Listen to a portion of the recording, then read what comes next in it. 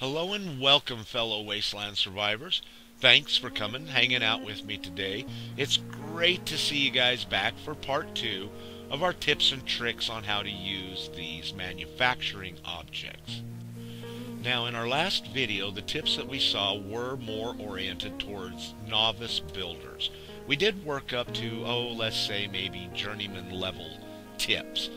But today's video, we're going to pick it up from there, and we're going to work all the way up to these master level tips for these objects. And we're going to build this little factory that we're looking at. Now, if you are a novice builder, don't freak out. I promise by the time this video is over, you'll fully understand each and every system, how they work, and what they're used for. So, let's quit messing around and let's get started.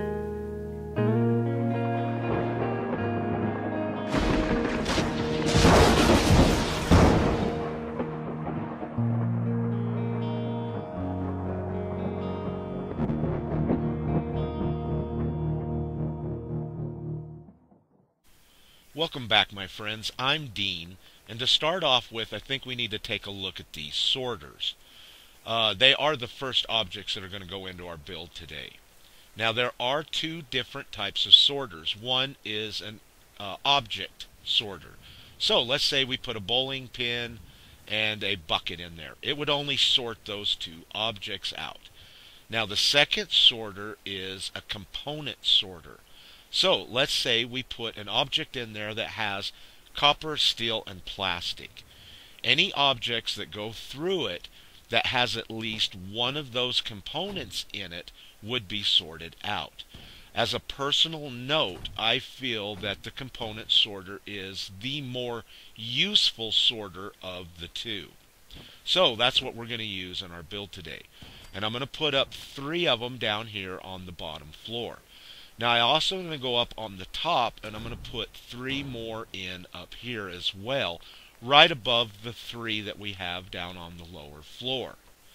Now, the reason I've chosen 6 sorters is because after building Tanner's Toy Factory, I discovered that 6 sorters is about all you need to sort all the components that you would want to use in any one of the forges, or a multitude of forges. So realistically, I don't think anybody needs more than 6 sorters out. In Tanner's Toy Factory, I do have 8, just in case, but I'm not using 2 of them. So that's why we're sticking with 6 on this build. Now what we're doing is we're using a tip that we saw in our first video, and we're adding on conveyor storages and vacuum hoppers to each and every one of our sorters. And this way we'll be able to store all of our sorted objects and then be able to pull them out when we would like to via the vacuum hoppers. Okay, next, let's take a couple of these elevator conveyors and snap them to our vacuum hoppers on the first floor. What the idea here is to be able to take our sorted items on the first floor and get them up to the second floor where they'll match up with the vacuum hoppers that are up there. And we'll need to build a conveyor belt system around that so they all match up. So I'm up on the second floor. I've built the floor. I have a conveyor belt stand out, and I'm lining it up to this vacuum hopper that's on our left hand side. What we're going to be able to do is run some conveyor belts across the front of it. So I've dropped the floor down 1 floor thickness. Now we can run more conveyor belts underneath of these vacuum hoppers. So when the items come out, they'll come out on this conveyor belt system. And then we'll need to continue it around and see if it matches up with our elevator conveyors. But I can't get a conveyor belt to snap in. The reason is we're seeing our first snapping issue that's caused by build order. A friend of mine, Insane Sheklador, we have conversed numerous times about this subject. We feel that most OPs never reach their full building potential because they fully don't understand the importance of build order. As far as I'm concerned personally, I feel that build order is the number one most important thing to know when it comes to building like this. So, because of that, from now on, every time we have an issue with build order, I will just holler it out so therefore you can see it. Just like right here. Build order. Okay, now back to what we're doing. Our conveyor belts are not lining up with the front of these elevators. So I'm adjusting them back using the same conveyor stand that we started off with, placing these objects out in the beginning. Now that I've got them lined up pretty good in the front, they are tucked underneath our vacuum hoppers pretty good, but I don't think it'll be an issue. Normally what I would do is I would align one of the floors up to match. That way we wouldn't have any offset problems. But because of the way that we need to feed our sorters, we've got to keep the sorters the way they are. Therefore, we're not going to be able to adjust any of these objects back and forth to get it to match. So now that's what we're doing here, is we're actually going to be building the next system that will transport objects from the first three sorters to the bottom three sorters. I've taken two half conveyor belts, put them together, took the middle one out. Now by holding A and the left bumper, I can drop this object straight down to the floor. Once it turns green, can go ahead and release it. Now keep this in mind. Since we did snap that to the top sorters, it's running in the direction the sorter is going. We actually need it going in the opposite direction. So I'm going to highlight it and spin it around. Now the only way you can do this is if you use your left and right triggers. If you move any at all, it will throw it off and it won't be perfectly lined up. It's a little bit harder to do that because of having to use only the left and right trigger. Now we can go ahead and continue the rest of our conveyor belts across to the top of these sorters, and yeah, you can see all of our junk will drop right down onto this platform and then go into the sorters on this side. Now there is a drop down hopper in our inventory, but it's big, it's bulky, and it's an entire story tall. This is only about a half a story of a drop, so this is really about the only way that we can do it. Now since these objects are going to be dropping, there's a high chance that it could spill out. So what I'm doing is I'm just using this glass half a wall from the barn section to, kind of house it in. And even though I'm not showing any walls in the background, we're just pretending that there are some walls there. And the outside wall would actually catch that part as it dropped down. Now those objects can travel across there and come into this side, which I've got a little bit of housing here to keep that from spilling out as well. We just need to add something here at the end so they don't spill out towards the front. Okay, now basically what's going on here is this is where junk is going to first enter our system. So what we need to do is run a few more of these conveyor belts out into the settlement. Now I've got a elevated conveyor, so that way we can bring our stored objects up to the second floor, which will pass through these first three sorters first. Any item that's been sorted will go into the conveyor storages. Anything that hasn't been sorted or accepted up here on the top floor will drop down onto the secondary system. It'll come across over to this side and drop down into the next three sorters, which will then sort everything that's left over. Build order. Now let's go ahead and continue our conveyor belt system that's coming from our vacuum hoppers. And if you remember right, we've got 6. 3 of them are the elevated conveyors, while 3 of them are up on the top floor. Now basically what I'm getting ready to do here is the same thing we did when we made our secondary system from our sorters. I'm going to highlight that and bring it down until it hits the floor. But before I can do that, we need to lift our floor up 1 floor thickness. And you'll see why here in a bit. So what I'm going to do is take out a floor, line it up here the best I can. It doesn't have to be perfect. You can always adjust these later on to fit the objects that are going to be on top of them, because usually they don't line up with what you're doing. Now that I've got a few floors down, I can highlight this conveyor stand, bring it down till it turns green, and now it's perfectly lined up with the conveyor belts that we just brought it off of. Now I can build all of this part of the system off of that piece. But keep in mind, it's running a different direction because we brought it off of another system. So I need to flip it around. But I actually did it wrong here and spun it the wrong way. And here in a bit I'll have to come back, or I'll discover that here in a second, and then we'll have to come back and re-spin it around again the right way.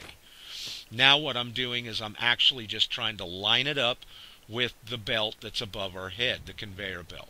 And here's where I discover it's running the wrong way. This is the piece I need to add on.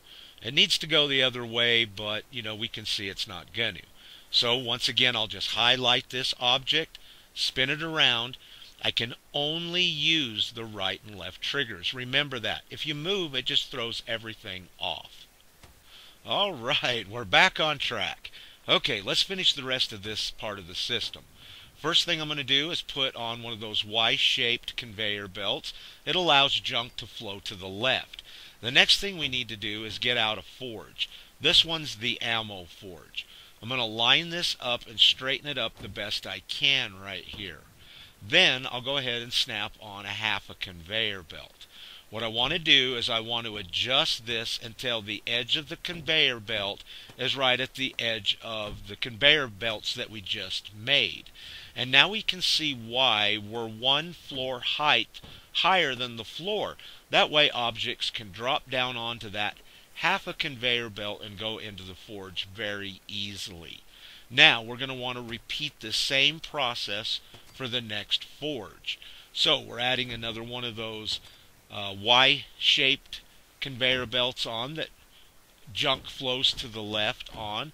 And once again, this is the explosives forge. I figure, what better things to have than weapons and explosives, or ammo and explosives.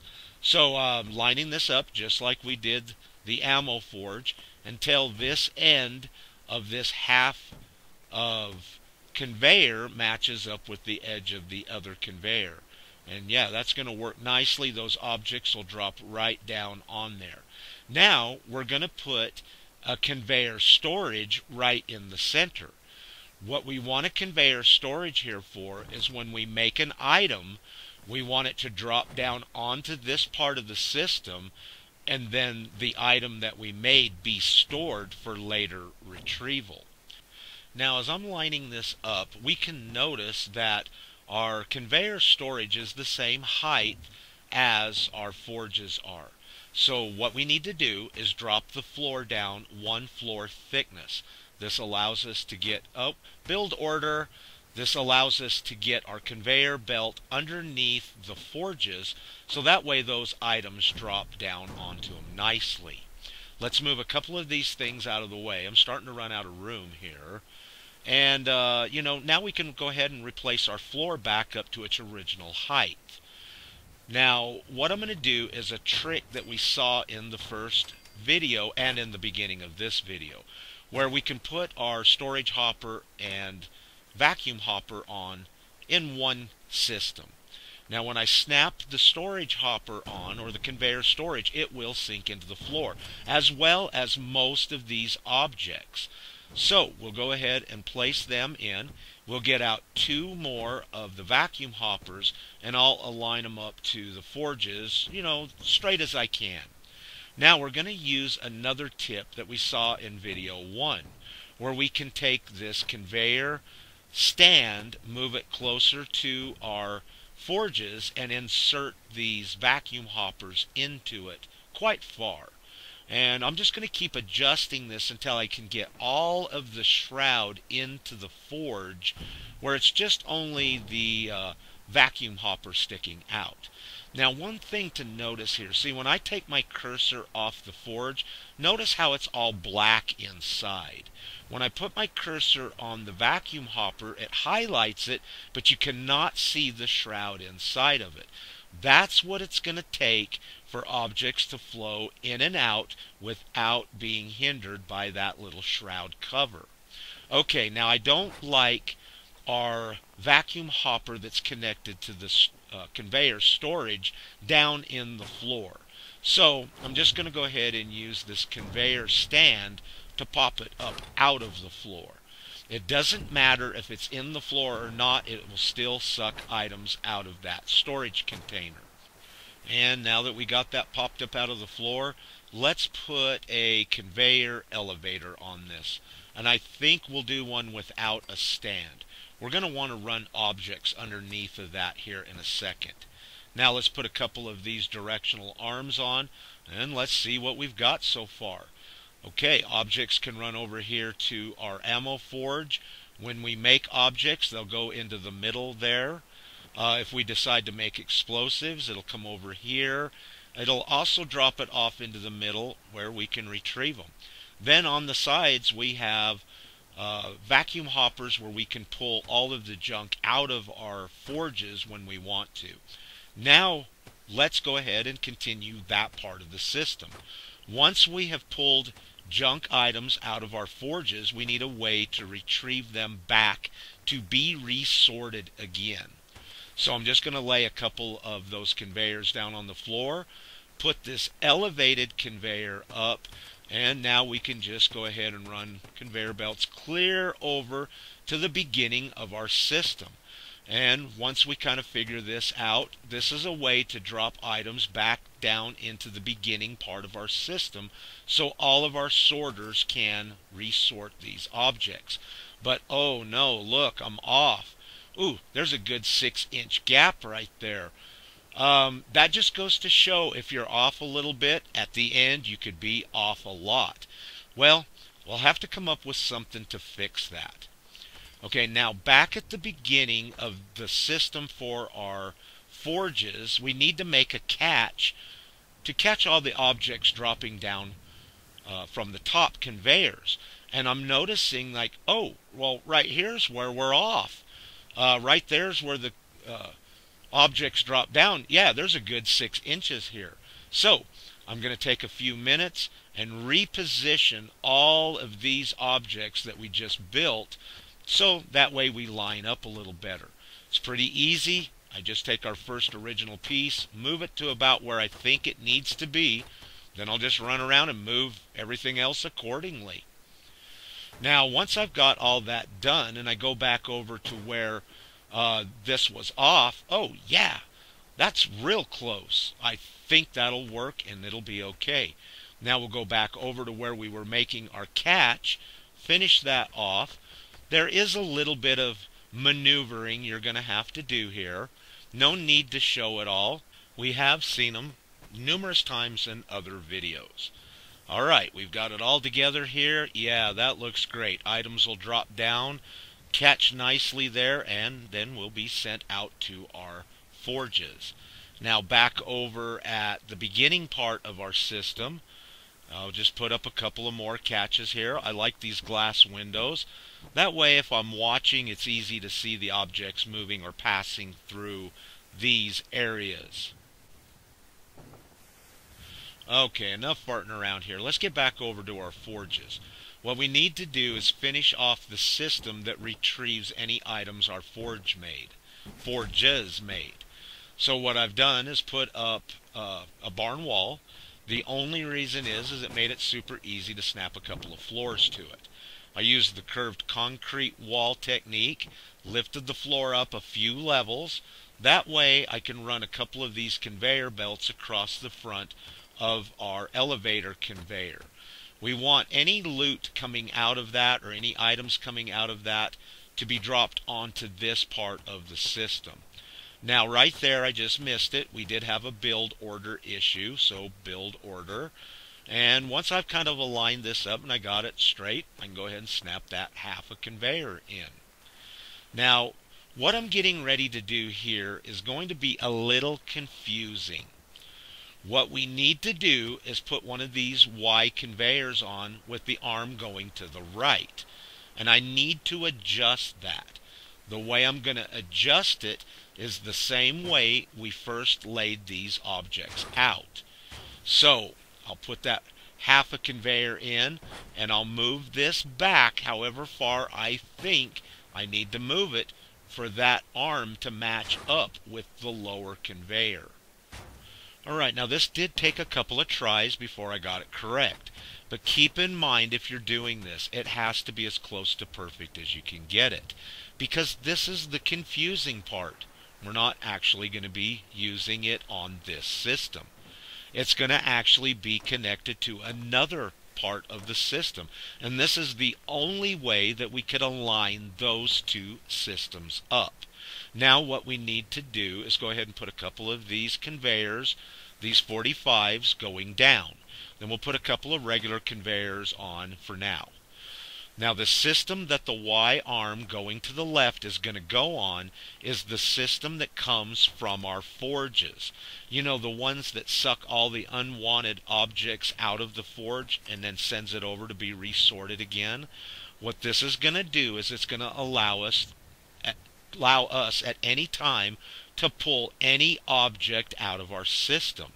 And it will drop it down onto the conveyor that is coming from the storage container that holds any items our forges made.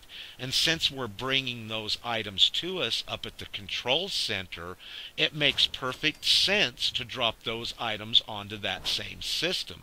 So then they'll be brought to us up at the control center. And now I'll just go ahead and put up a couple of these conveyor elevators to get up to where the control center is going to be. And we can kind of get a pretty good look at what we've got going right now. At this point, most of this build is complete. We do still have a couple of things to do. But before we continue, there's one thing I'd like to mention real quick. And that is, when you're building these manufacturing objects, they will consume a lot of resources. And one of them being gears. Now what I'd like to do is show you guys where you could pick up a few extra gears. 100, 150, 200, just depends. The first place is from Rufus at Hotel Rexford in Good Neighbor. He does carry a shipment of 25 gears. The second place that you can find gears very easily is Wilson Adamatoy's factory. It's down by Merkwater construction site, and it has a lot of giddy-up buttercups. Here you can get a lot of gears and a lot of screws, plus a lot of steel.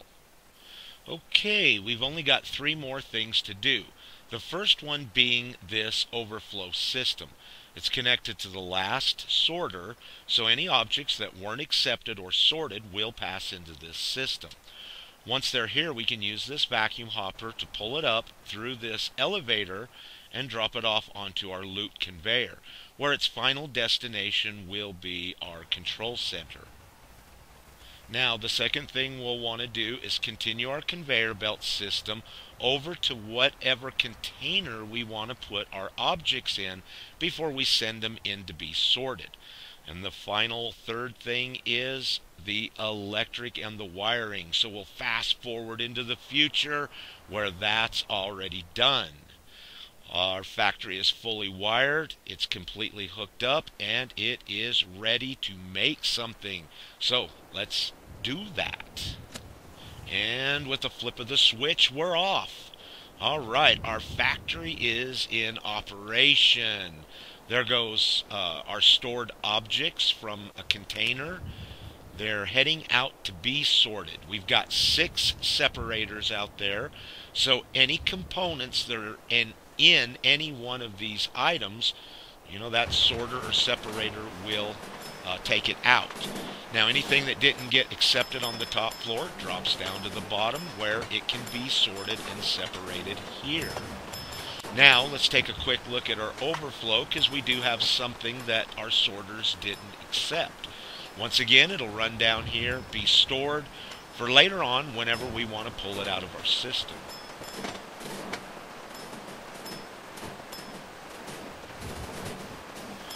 Alright, now that all of our objects have been sorted, let's head back to the control center, turn that part of the system off. Now let's go ahead and make something real quick. We've got an ammo forge up, an explosive forge. Let's just go ahead and do some ammo. Once again, 45s. So we'll turn the forge on. We can see all of our systems that are connected up that were individual are working in tandem now. Our first items that we're going to need will be steel and fertilizer. So steel is in the first container. Fertilizer is in the second container, or the second vacuum hopper. Now that those items are coming out onto our conveyor belt, they're making their way down to the forge. Once they reach the forge, it starts creating the ammo that we told it to make. And those items are passing into that loot storage container down there in between the two forges. Now let's shut our forge off. Let's tell it to make, let's do shotgun shells. We'll turn the forge back on. Now, we do have quite a few objects in our forge, but we're missing lead. Lead is in our 6th vacuum hopper, which is down on the bottom floor. You can see the lead is now coming out through the conveyor elevator and is on our conveyor belts heading to the forge. Once it gets there, it'll start creating shotgun shells. And yeah, you can see them passing down onto the loot conveyor, or the conveyor storage. Let's get a little closer look. We can see the ammo coming out, going into that storage container, and it does have a vacuum hopper hooked to it. Now that we're all finished making ammo, let's get our junk back in the system.